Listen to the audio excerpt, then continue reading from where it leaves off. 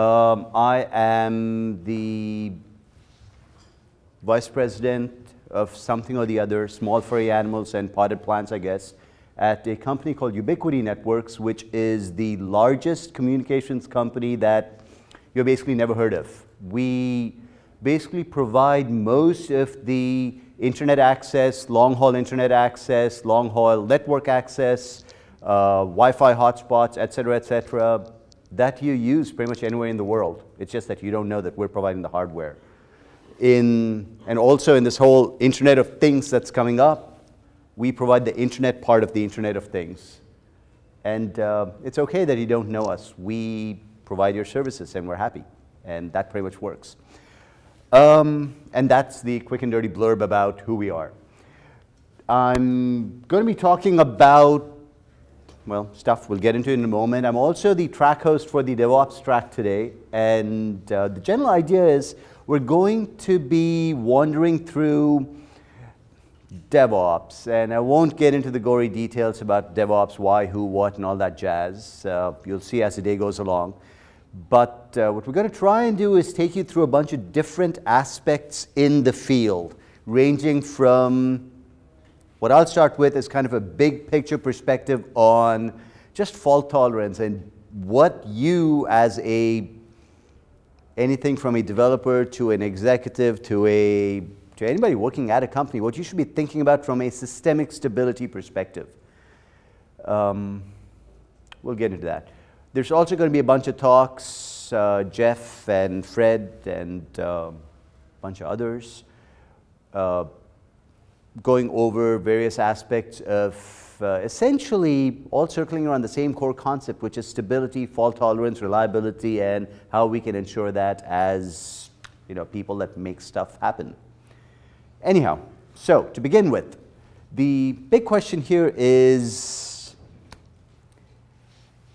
as a developer or as somebody involved with the system side of the world, how prepared are you? How ready are you, or the systems that you're working on, or the components or the modules you're working on, how ready are you to make sure that these components, systems, and so on actually work?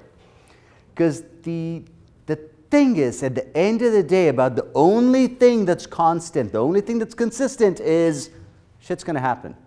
Something bad is going to happen, and you just don't know what that is. Look at some really basic metrics. About 60 to 90% of every single software project out there is going to fail. It just is. Not just that, somewhere between 10 and 25% of all software projects just get abandoned, as in they just get thrown away. It's like we're not even doing anything with this thing. We don't care. But the funny thing about that is we're talking about just the software project, which is just code that you're writing or somebody's writing. When you actually think about the project in a bigger context, as part of a company initiative, a thing that's being done for finance, or a thing that's being done for the product that you're building, whatever, it turns out that the actual numbers that you're looking at are way higher. How much higher can it get above 60 to 90%? Well, the bottom line here is pretty much anything and everything that you work on is probably never going to see the light of day. It's just the truth. That's just the way the world is. So, why even bother doing stuff? Well, yeah, good point. But the thing is, that's waste. And that's waste that can be eliminated across a bunch of different places. The weird thing about this waste is, when you actually look at what causes most of this, what causes these crazy numbers, what it actually boils down to is time. The metrics on this are even more amazing. It turns out that timing issues are responsible for something like 75% of everything that gets thrown away. Timing issues are like big picture timing issues. It can be anything from I was late, I got delayed, I didn't get it done on time, to somebody else was late, somebody else was delayed, somebody else didn't get something done on time, to somebody fell ill, to whatever, stuff, timing issues. The bottom line is, got to start thinking about fault tolerance. Not fault tolerance, and See, here's the wacky stuff. When we talk about fault tolerance, I don't just mean, hey, computer went down, there's a hot spare, and that comes back up. Which, this is an Erlang conference after all. Let's talk about fault tolerance from an Erlang perspective, contextually. It's all there in Joe's thesis, section 2.7 or something like that. The 6 essential components of a fault tolerant system, which is just stuff that he cobbled together from a bunch of different places, but it's relevant. And just to go over them, you got concurrency, stuff's got to work at the same time. You got error encapsulation, fault detection, fault identification, code upgrades, and stable storage. Cool, great. Erlang's got the stuff in it. What's the point? The point is, this isn't about Erlang. This is about everything. It's about fault tolerance. This works across not just the code you're writing, the systems you're building. Heck, it works across your entire company when you get down to it. Let's just look. It's, to be really precise, you got the obvious system stuff. When we talk about company, I don't just mean, hey, the different groups in the dev organization. I'm talking about the different corporate sections, finance, accounting, sales, support, whatever. Everything's got to be fault tolerant, everywhere. Let's take this one at a time. After all, this is kind of a tech track. Let's go through it from a systems perspective. So what exactly do we, if we want to break out these sections and we talk about kind of like big picture system design, what's it actually come down to? Start with a couple of these. Concurrency, error encapsulation, and code upgrade. Just for the, half of you who are not aware, by half I mean half of one person who's not aware of the individual components, just to explain this, concurrency, stuff happens at the same time. Error encapsulation, errors in a particular section somewhere don't go ahead and infect something else. Fault detection, you need to know that bad stuff happened. Basically, that's fault detection.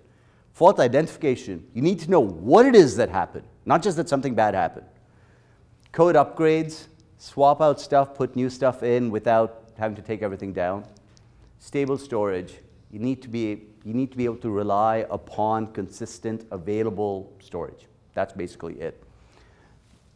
If you have systems that have all of these pieces in there, you got a magical fault-tolerant system. It actually kind of works. I won't go into the details. Google it. Plenty of details. Anyhow, these three sections, in the end, when you're designing your system, when you're building your system, there's one fairly simple, magical solution. Just keep this in mind. It works. Just make sure everything that you have in there is loosely coupled. So what exactly do I mean by loose coupling? Writing a piece of code, you got a bunch of different modules in the code. The modules talk to each other using very strict APIs. They don't depend upon each other. And you want to send something, you throw it over the wall, the other module gets it, and so on. Great, that works with modules. Do the same thing with larger components. Do the same thing with even larger components and modules. Heck, do it across your systems. Do it across your bigger systems. Your accounting system needs to talk to a hosted accounts payable vendor. Break him up. Keep him loosely coupled. The point is why? I mean, there's all the obvious stuff. We know why. We want to do loose coupling, blah, blah, blah.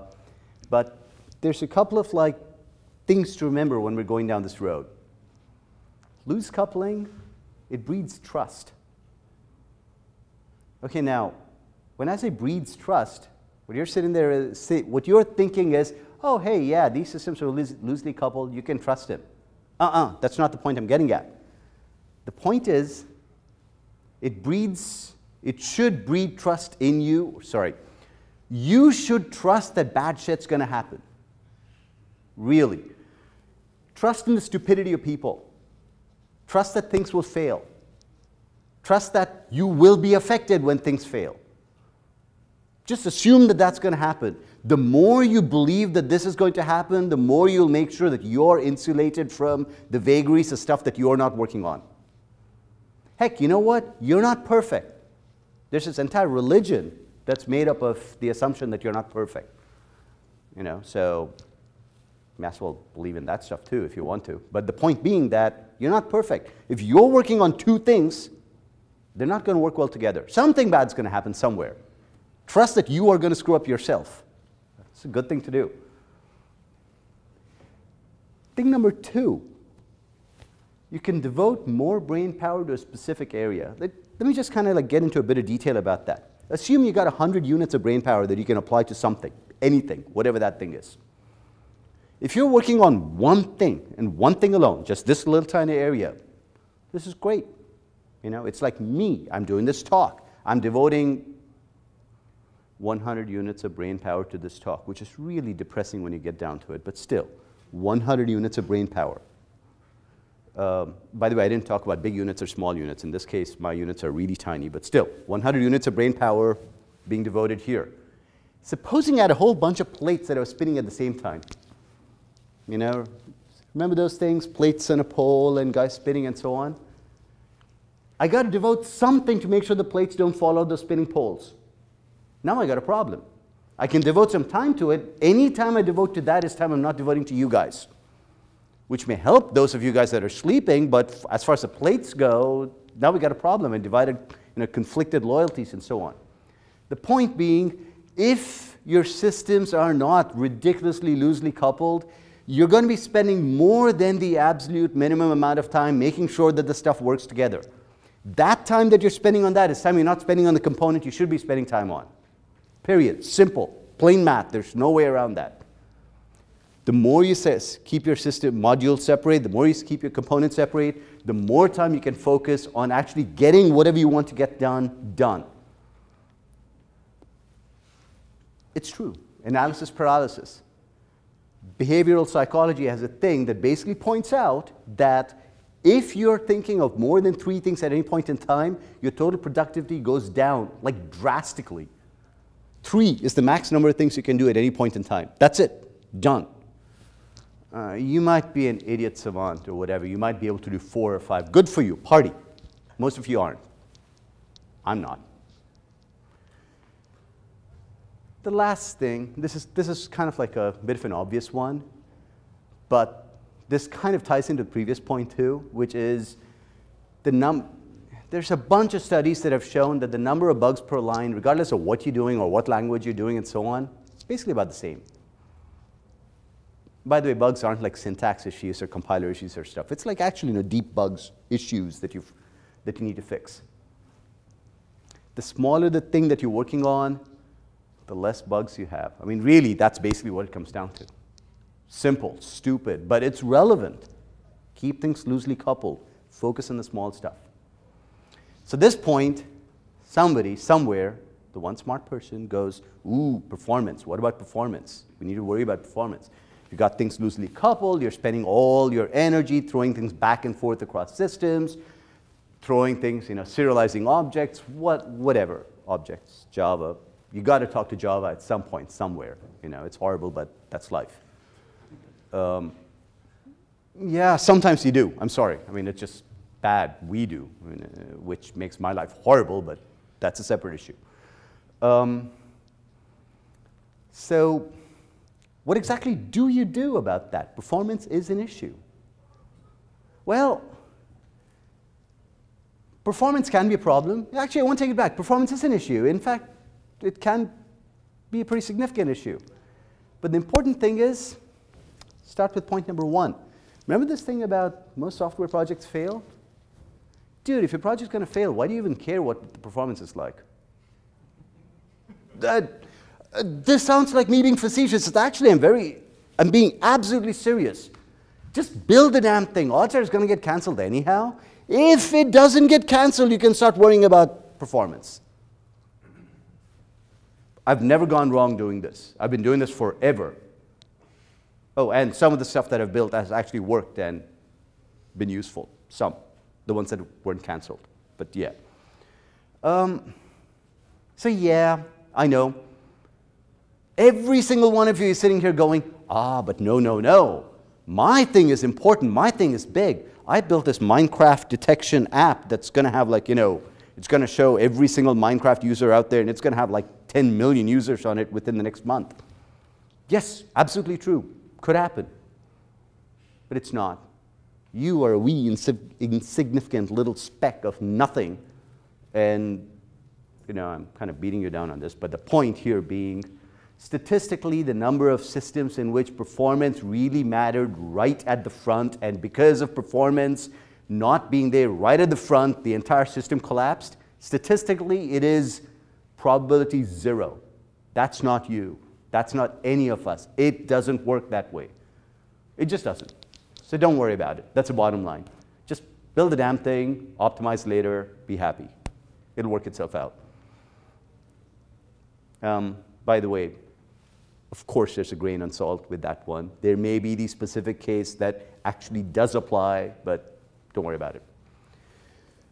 So, next one, fault detection and fault identification.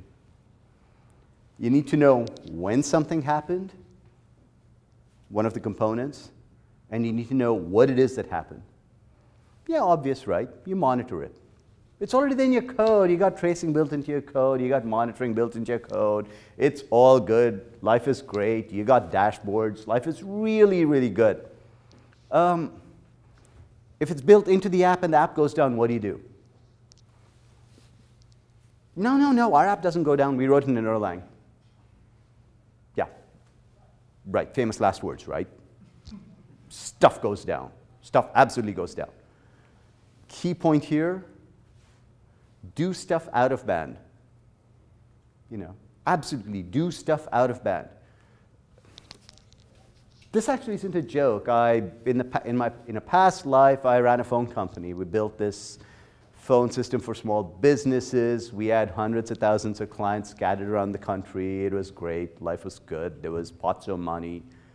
And our entire monitoring system, the monitoring system of last resort, actually consists of our proprietary phone system being tracked by these things. AT&T cell phones. Completely out of band, had nothing to do with anything else. So yeah, tin cans and a piece of string actually do tend to be relevant. The key point being, don't rely on the system to tell you what's going on. It's going to lie. In fact, as Anton pointed out earlier, you will end up in a situation where the only thing the system is doing is passing the tests that you had in the system. Nothing else is going to be working, but the tests will pass. That's guaranteed to happen. Last thing, bit of heresy here. If you're talking about serious production systems which absolutely positively cannot go down, and if they need to go down, you need to know what happened and where it went, and so on and so forth, be polyglot. If your entire system is written in Erlang, write your monitoring system in OCaml or something. Seriously, just use something completely different. Have people who had nothing to do with your application development build your monitoring systems. Like a completely separate team working off the specs. You have specs, right? Okay, get somebody to write specs. And then get them to write the monitoring system based on those specs. Because stuff's going to go down. It just is. And if your thought process behind the monitoring system and the system that you're building is the same problem again. You can end up with a system that passes tests, but it's going to be down. Last chunk, stable storage. Yeah, point behind stable storage. Really kind of obvious. You got your system, you put it in there. This is the one that everybody just kind of goes, yeah, I know what I'm doing. It's just we're going to write to a database, life is good. Or you really know what you're doing. You're like, yeah, we're writing to a NoSQL database because, hey, NoSQL, first to win, we're happy, or some such thing, whatever. The point being, the underlying point here being, whatever you're building, whatever you're writing, don't think of this as storage or stable storage or even, let me take a step back. Don't look at this from the perspective of how am I going to store my data. Take a whole bunch of steps back and think about it from the perspective of what is it that I'm trying to do? What is it that I'm trying to access? Where am I trying to go with this? To take a whole bunch of steps back, it's all about what we call polyglot persistence, which basically consists of what I call solution-oriented stores. A solution-oriented store basically is an environment in which you are building your system solution first. Every single one of your components, and this could be as small as a module, it could be as large as the ERP system for your company. Every single component, every single loosely coupled component has its take on what it needs for data.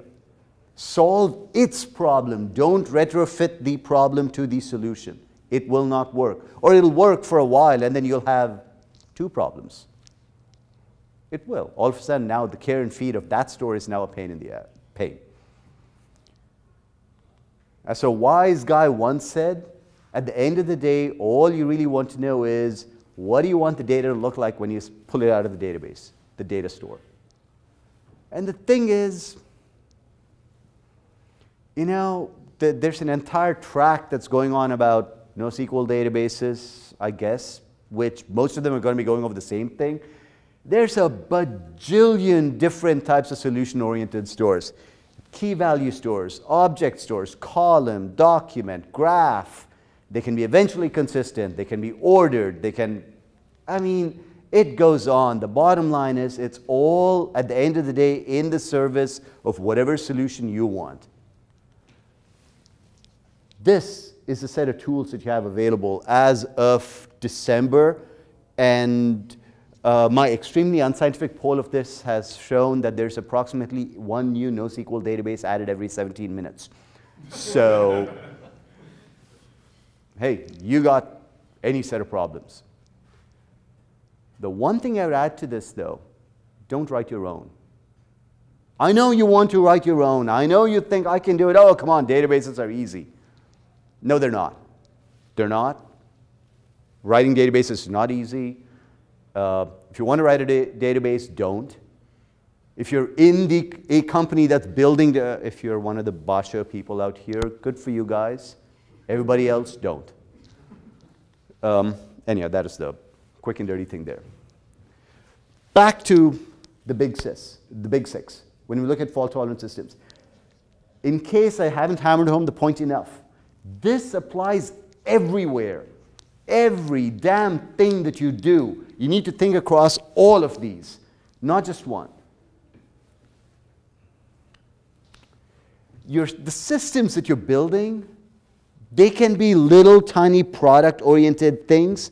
They can be big honking systems. They can span divisions. Here's an example. This was from an earlier conversation with somebody out there. You got a product. It's this nice complex financial product that does nice complex financial trading things and gives you the latest value of some currency option that you want to do who the hell knows what with. You built the system. It's gorgeous. It's great. It's spectacular. You, being the developer, are focusing so much time on the minutiae of some obscure edge case that, oh, you know what, somebody filed the bug report on because whatever. Great. Finance, right? Financial system. Well, you work for a company. The company's got a financial part. There's a CFO. The CFO doesn't care about any of this stuff. What the CFO wants to know is, how much money did we make today? How much did we make yesterday? How much are we going to make tomorrow? The thing is, that finance department, go in and look at what they're using. They're probably using spreadsheets. A while back on my blog, I posted this thing. There's an organization called the European Spreadsheet Risk Group, or some such thing. They track spreadsheet errors that have caused monster problems worldwide. You've surely heard of the London whale, the JP Morgan guy that lost whatever. There's a bunch of crap that went on there, but a huge chunk of that crap was in one spreadsheet instead of dividing by the mean of a bunch of values, they divided by the sum of that bunch of values. So as you can imagine, all of a sudden the number, this was actually their value at risk, that what they thought was at risk, went from being a number X to being a number about an order of magnitude less than X. Oh, hey, we've only lost $60 million, 600 million per day. Now it's real money. The point being, this is the kind of antiquated, archaic, horrific, mind-numbingly dumb stuff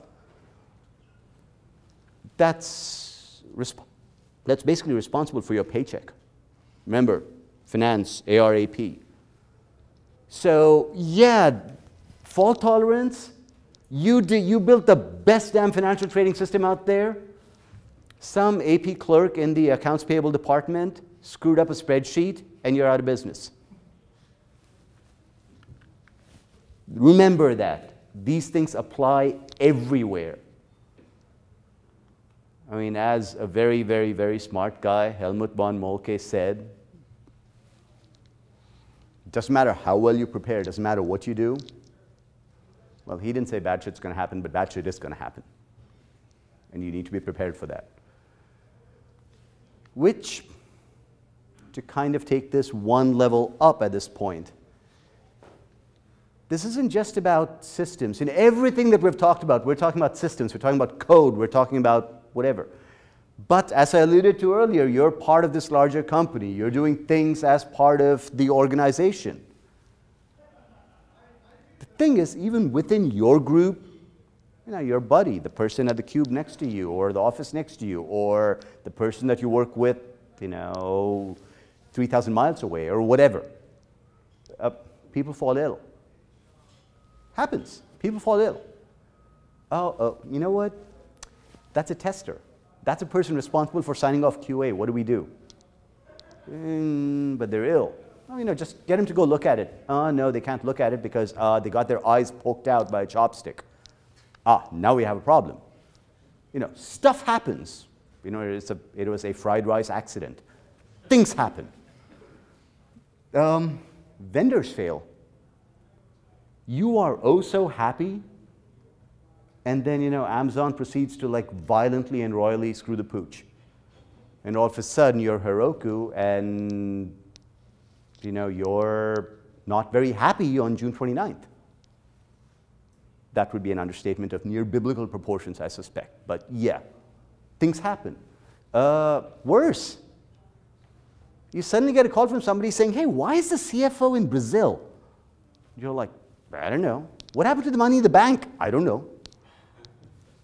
Happens. Okay, this doesn't happen all that frequently nowadays, but stuff happens. You know, bad things always happen.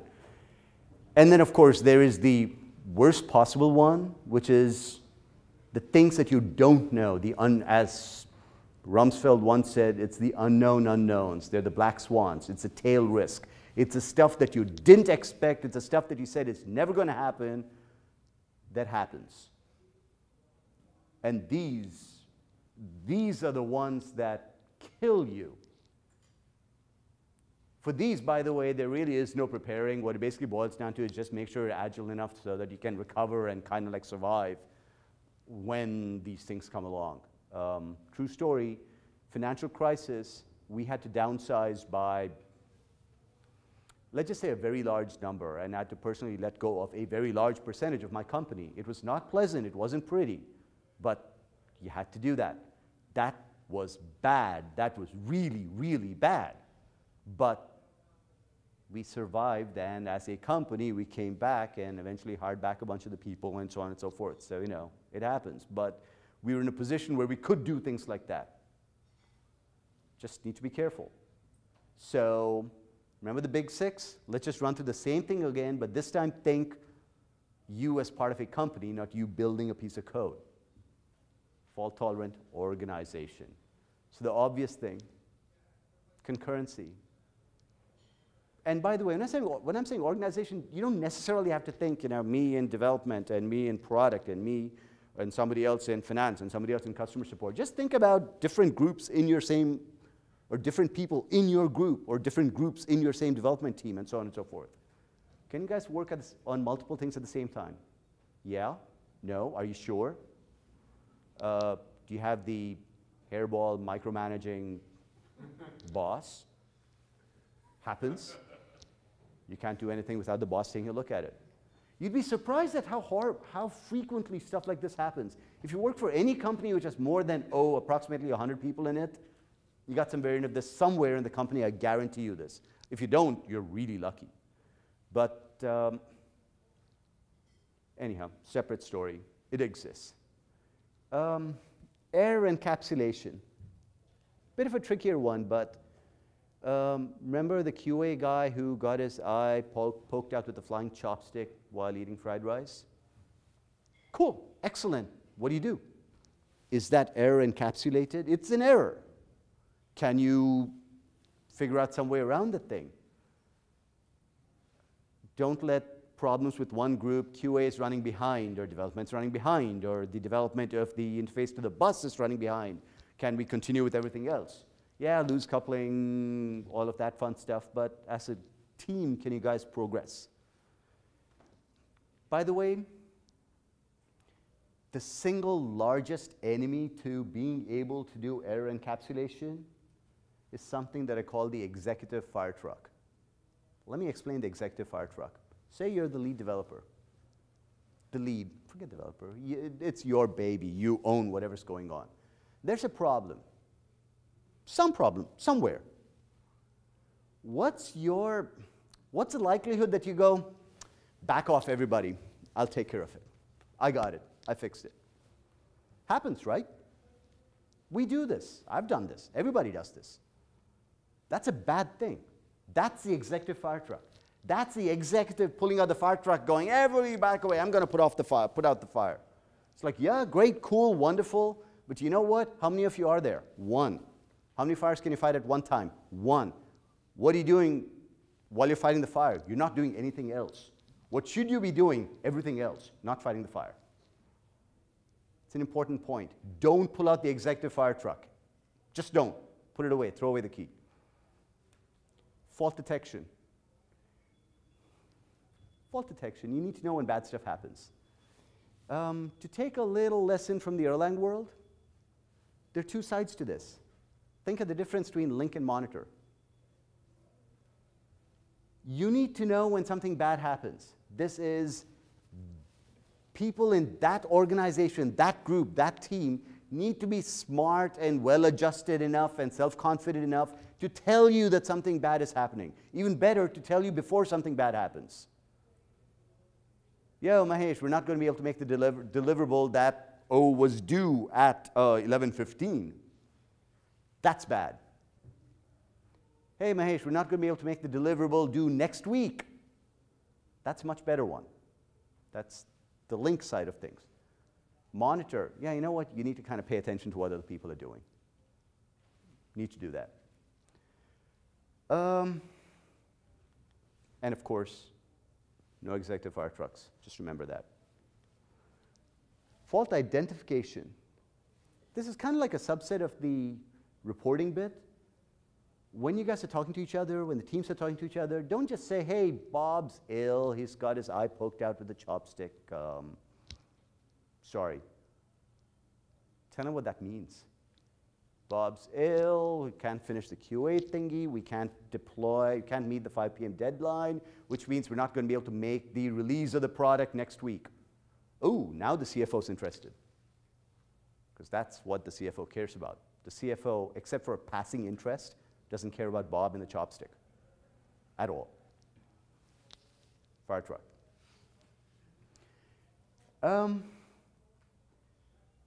So, code upgrades. What's a code upgrade when I talk about organizations? What's the single most common code upgrade-like thing that happens in a company? You hire someone. How's the onboarding at your company? Fred just joined Heroku. What's the onboarding like? Don't answer that. But the point being, what's it like? Most places I've ever worked, it's this. Seriously. Oh, these are my companies, by the way. And I'm actually really good at this stuff. Trust me on that. Not for that guy, though. But usually I'm really good at this. But the point being, typically the way we tend to do this thing, because we're all alpha males, tragically all alpha males here, which is really sad. But still, we're all alpha here. So what we end up doing is we're like, yeah, there's the water. Enjoy. That's a problem. You gotta have good processes in place to bring people on board, show them what's going on. They'll be way more productive. Oh, and the last one, this is the horrible one, stable storage. The thing about stable storage, what's stable storage for an organization? Standard rules, systems, practices, standard mechanisms by which you can do things so that when somebody leaves and somebody else comes in, they know what's going on. I don't mean this. What I do mean, however, is if the CFO leaves and you get a new CFO, that person can come on board quickly. If you're the person who's absolutely in charge of all the interfaces into RabbitMQ decides that he or she is much better off working for Klarna and hies themselves off to Sweden, hey, the next person you bring in plugs right in rapidly. How do they do that? Not just onboarding. Onboarding with what? The specs I had mentioned earlier, the ones that nobody ever writes. Writing is painful. Writing sucks. Writing is a good thing to do. Write. I can't emphasize that enough. Anyhow, to bring this whole thing to a conclusion, at the end of the day, when you're writing code, when you're not writing code, you're just interacting with people, when you're building out your team, when you're expanding your team, when you're building out systems, when you're doing anything involving your professional life, maybe even your personal life, but that's a step, we're not talking about that here. When you're doing anything, ask yourself just one simple question. Now, is it safe? Is it going to work? Just look at it from the perspective of what's going to break. I can guarantee you, if you look at it from that perspective, you're going to find stuff that's going to break. If the question is, or if the statement is, yeah, that's probably not going to happen, oh yeah, it's going to happen. I guarantee you that. So just remember that part. And with that, I'm done.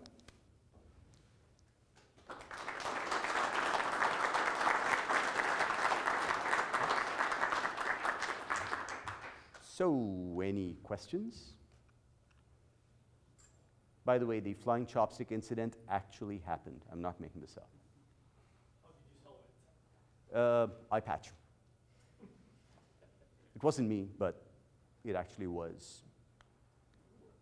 It was a separate story. I'll tell you over beer at some point. But it was not good. Funny, but not good. Shoot. So at what point will you not think of a problem before, if you say, Right. okay, things are going to happen, don't think about everything, think about only the most important things at first, and then think about the Right. future. So, When would you, okay. okay, so you can get crazy paranoid about this stuff. Yes, absolutely true. You can just go down the rabbit hole of every single possible thing that can go bad. But the point here isn't analysis paralysis. The point isn't, therefore, don't do anything. The point is, set yourself up so that when the stuff happens, you are in a position where you can recover. That's the important thing. It's about agility. It's, by the way, agility, not agile development and scrums or whatever. It's about being in a position where you can react rapidly and survive something happening. The loose coupling thing I mentioned, the point is when something bad happens to all the other teams, and think about it this way, I mean, again, basic math, let's say there's a 10% probability that any particular team is going to screw the pooch. Great, you got 10 teams. The odds of it being some other team, very high. The odds of it being you, 10%. So the key here is don't depend on them. And that's the point I'm getting at. Make sure that you are largely decoupled. And that, at the end of the day, that's about mocking and test suites and making sure you've got simulators and making sure you've got mechanisms by which you can test load, which are reasonably accurate and simulate the load that you are going to hit, but don't depend upon actually, racking up computers and saying, okay, turn yourself on and let's see what happens. I know these are stupid things, but I've seen this happen. So, true story. A colleague of mine a long time ago was given a very simple task. There's a nylon hawser, a big nylon rope, that to test the breaking strain on the rope. So how do you do that? Now, if it was me, because I know nothing about ropes, what I'd do is I'd Google test breaking strain of rope, and I'd go, okay, fine, here's a company that tests the breaking strain of ropes, and you ship it to them, and they send it back, and they say, 17,000 pounds per whatever the hell it is, the appropriate metric is. My buddy was an engineer. So am I, but he was like, this is what he did for a living, kind of, as in mechanical shit. So what he did was, worse, he actually went to Nebraska, and he built this thing, this, by the way, is absolutely true, built this whole thing in which he attached 2 weights to the end of it, hooked the rope up to a motor, started spinning the thing faster and faster till it snapped.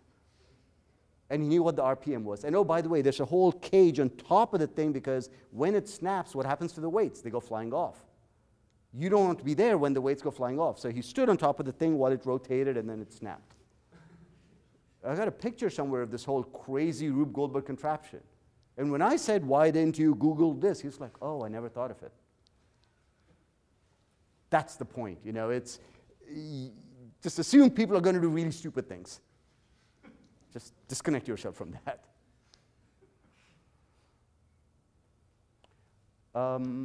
Anything else? If not, thank you all again. Appreciate it. Next, we have Jeff.